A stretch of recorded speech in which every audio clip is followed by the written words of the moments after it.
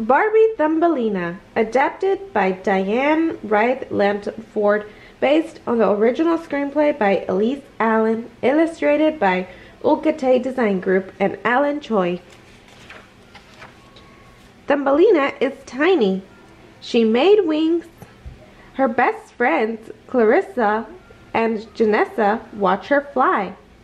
They are twillerbees. They all live in a big field. The three friends try out their wings. Then they hear a rumble. It is humans.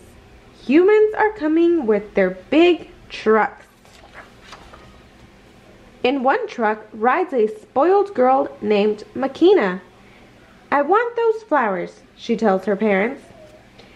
As the friends watch, a bulldozer comes close. They need to hide. When they come out, they are in a huge bedroom. It is Makina's room. Makina says her parents will dig up the field to build a factory. Thumbelina is angry.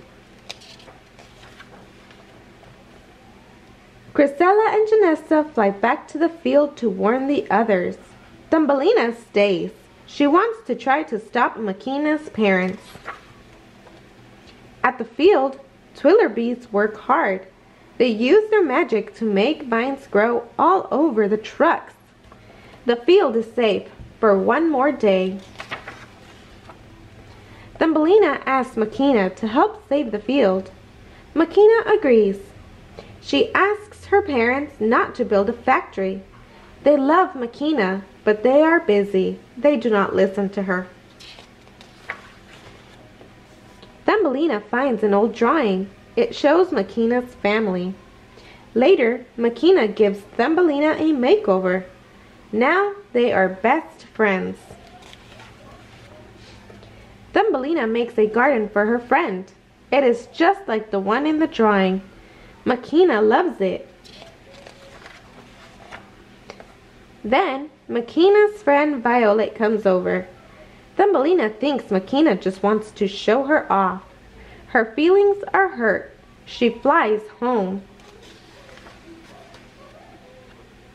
Makina bikes to the twillerbee field. She says Thumbelina is her only true friend. She wants to help save the field.